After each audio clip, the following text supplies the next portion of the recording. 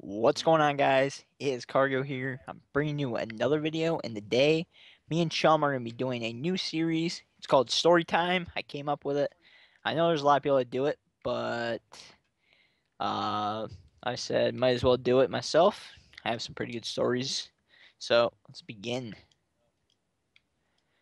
So, if you guys don't know what Story Time is, it's just me. I could do it solo, but I have Chum on board. Hey, Chum. And Hello. So we pretty much pick a topic and we tell, like, our topic today is our most scariest thing that's ever happened to us that we can remember. Uh, so I will start off with my story.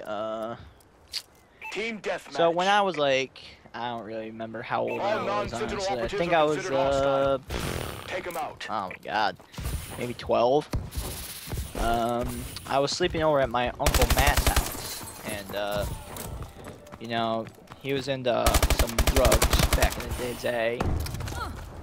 Still is, I'm pretty sure. But, Taking the so advantage. we were all staying at his house, me and my mother and my father. And, I was just sitting there sleeping, and then I woke up around, I'd say like 12:30, 1 o'clock in the morning. And, I woke up to a shotgun to my face. It was great. I think I shit myself that night pretty hard. And it was all pretty much, it was a new thing to me because I'd never actually seen a real gun in life. And so it was all pretty new to me. I didn't know what was going on or anything like that. And then I found out the reason why it happened is because my uncle's a big old dirtbag, and he wanted his friends to come in and take all the drugs so he can get away and go live off of some other fucking place. I don't even know where he went to. But it was just all like, I almost died that day, and that's the reason why I picked that as my scariest story. Do you still know where he is Oh yeah, like he's right in now? jail. This is the same Matt we're talking about for the Julios.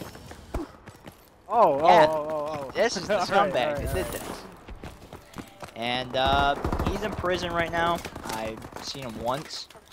But yeah, I almost died that day, and it was pretty fucking scary. I never felt anything more scarier, to be honest. And I thought the story was gonna be longer, but I didn't want to go full-fledged details. It's kind of like a heartfelt story, and it's kind of like hard to like talk about it, just because that's how my family was. And I don't know, I'd rather not talk about my father's side of the family just because it's horrible. But I'm gonna have Chum take it away on this one. Yeah. Alright, so my scary story. That I used to be what do they call it? Accident prone, where like you always get fucking hurt all the time. Yeah, I think so. Alright, so I used to be that all the fucking time. Like I'm pretty sure at one time I could go into the ER and everybody Friendly assault drone inbound. was walking there like they didn't have to ask anything. So this one night it was a 4th of July party, and I was fucking around with my brother. And I took his hat and I started running. And at the same time, I went in this dark spot and didn't know that there was a car frame there. And if you don't know what a car frame is, it's pretty much just a metal fucking frame that's a bitch if you hit it. And, well, it was right level with my knee. And it went into my knee pretty damn far when I hauled ass into it. And, at first, I tried to be the tough guy, like, oh yeah, I'm fine. And then once I got out into the light, all you saw was just, I don't even know what to explain. Like, there was cut, there was grass in it, there was rocks in it, there was anything you could ever imagine. So my dad was like screaming at me, going, yeah, we gotta go to the ER. So we're all the way out in the boonies. The boons. And I ain't even joking. It took us like at least 20 minutes to get to the hospital, going at least 90.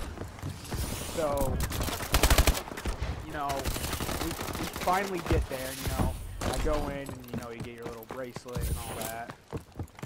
And I went, my doctor was like,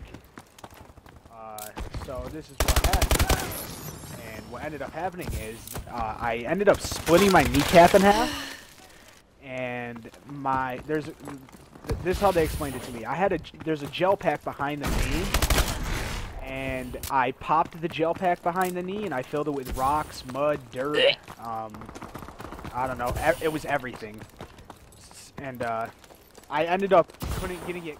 Like, I was in the hospital, and I couldn't get it cleaned out. Way to tear it up, until Sentinel. the day after, which was pretty nice. And that's my story. That was a pretty scary moment in my life. I almost fucking died. Remember, kids, do not play at nighttime at a 4th of July party. Yeah. But I thought it was gonna be a longer video, but I guess it wasn't. We will have we're probably gonna do this like weekly. I'll open up this supply drop real loud. Yeah, we'll do this weekly. Maybe I'll do like every Friday, something like that.